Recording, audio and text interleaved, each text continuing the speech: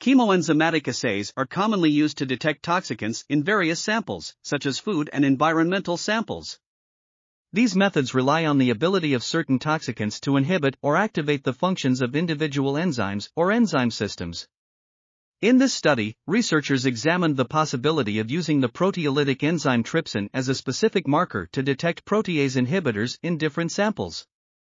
They found that trypsin activity was unaffected by various heavy metals, pesticides, or quinones at levels significantly higher than their maximum allowable concentrations in water bodies.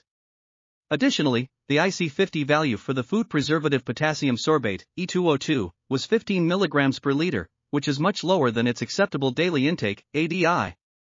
This suggests that the preservative may bind to the enzyme in the vicinity of the active site, thereby inhibiting its function.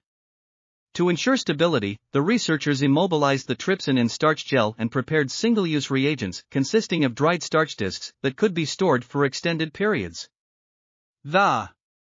This article was authored by Elena N. Esimbekova, Irina G. Torgashina, Elena V. Nemtseva, and others.